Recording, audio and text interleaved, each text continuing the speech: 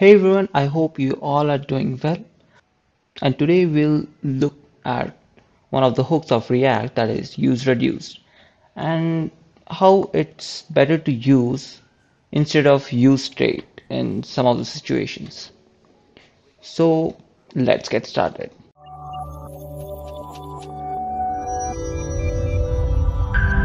Now, as you can see, I've opened the docs of React, the original docs here from reactjs.org. If you don't know about this site, I'll link that up in the description below.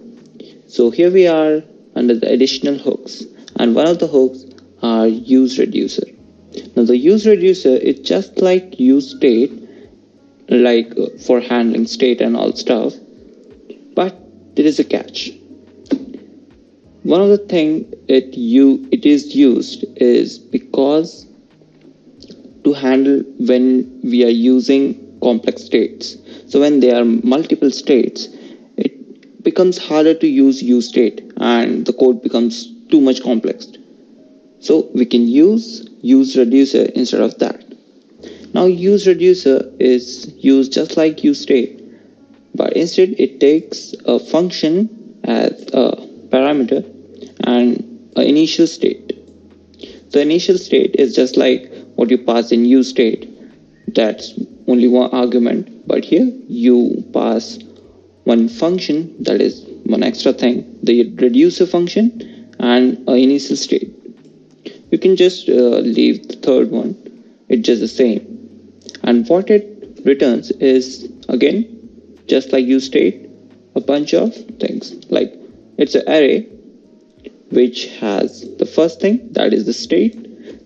Of course, that will be initial state at first, and moreover, when you change the state, it will get changed here. Now here, the next thing is a function. Just like we have in useState a setState function, here we have a dispatch function. Now what it will do, we'll have a look in just a bit. Now as you can see, I have opened my Visual Studio Code, and what I have here is a simple React app. Now what this React app is, it's just the most basic thing. It have all the boilerplate code that you need to run a basic React app.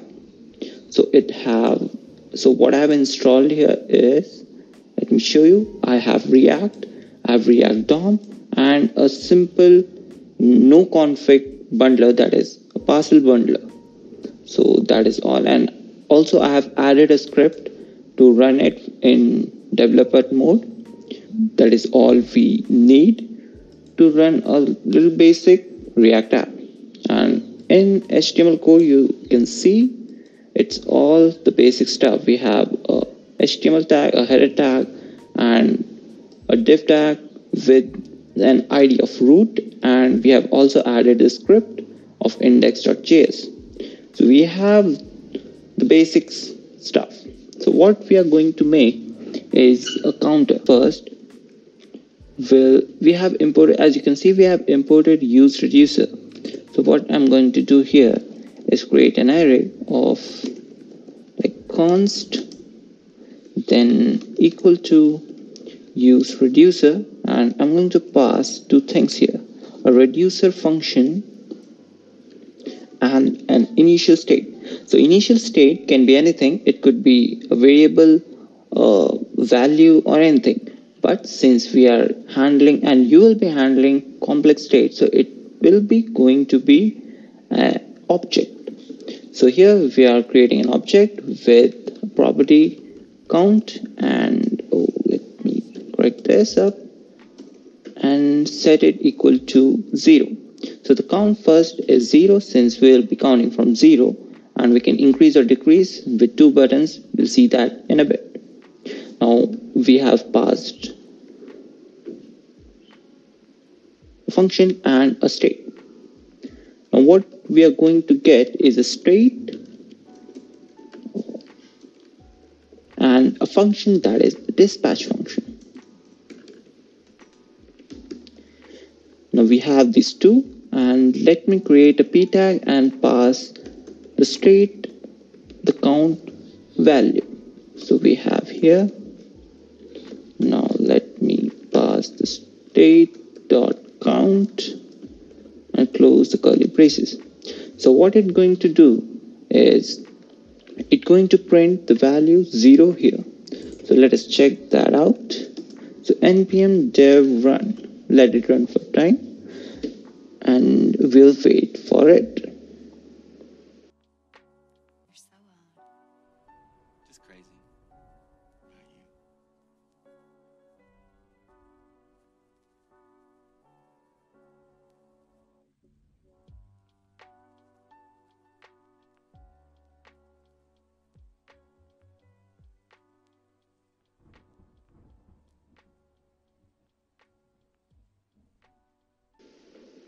Now our build is ready to use, so let's get to the localhost and the port is 1234. So localhost and 1234.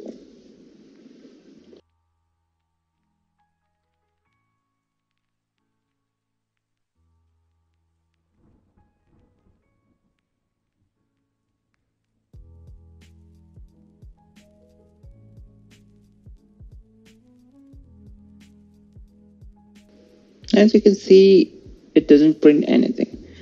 Well, why? Because we haven't saved the file yet. So let us save that and it'll build again and let's see what error it gives. Okay, the reducer is not defined. Of course, we have passed the reducer bit, but we haven't created it yet.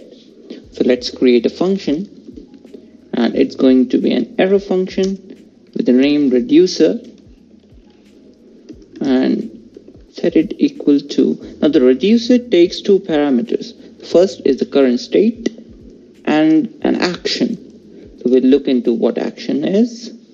But first let's create this.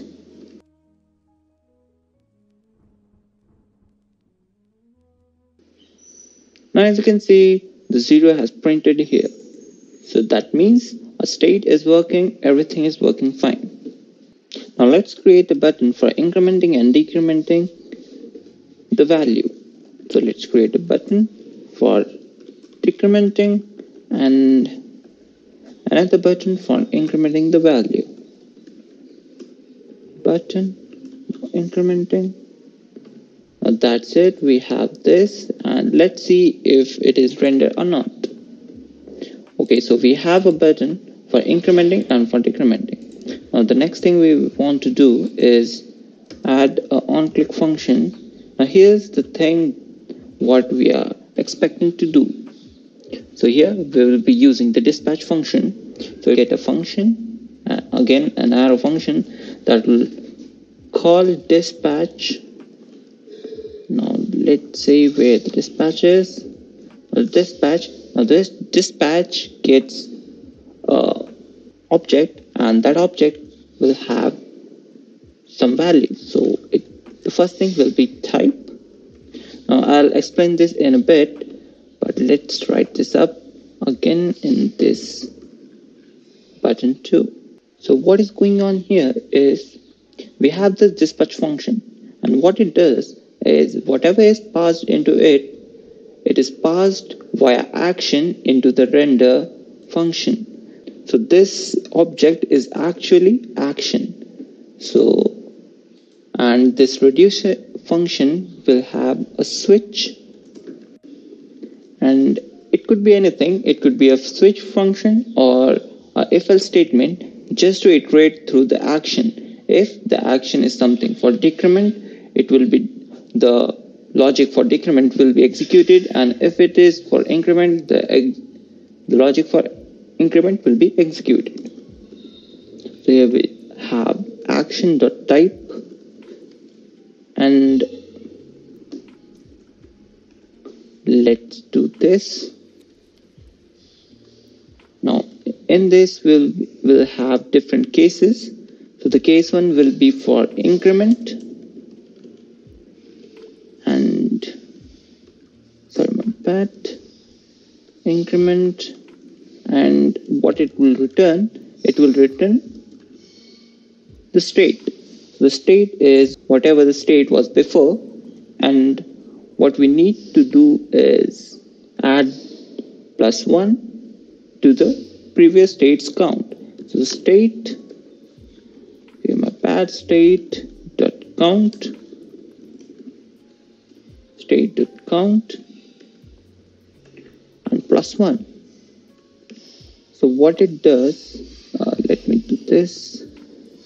Since it's the value for count, so we'll be doing this. So count, which is equal to state.count +1. The same thing goes for decrement, but instead of increasing 1, we'll be decreasing 1. So here we go again. Now here we'll be doing minus. So what we have done here is we have created two actions that are, okay, let me do this. This will be decrement. And what we have done here is we have created two cases. One case is for increment and the another case is for decrement.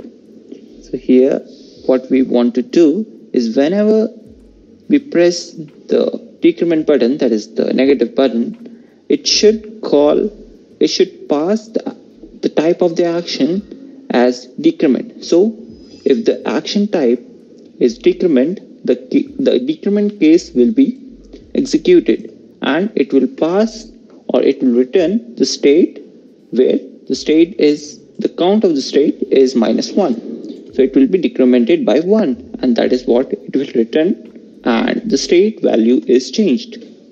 Now that will be affected here. So let's do that. Copy this one to decrement and copy this one to the increment. And let's see if that works. The build is complete. Let's see. So as you can see, whenever I press this button, it decrements, and whenever I press this button, it increments. So that is all you do in useReducer. I hope you found this video helpful, and if you do, press that like button, and if you want these kind of more videos, please subscribe us, and that is how you support. Thank you for watching. I hope to see you again in the next video.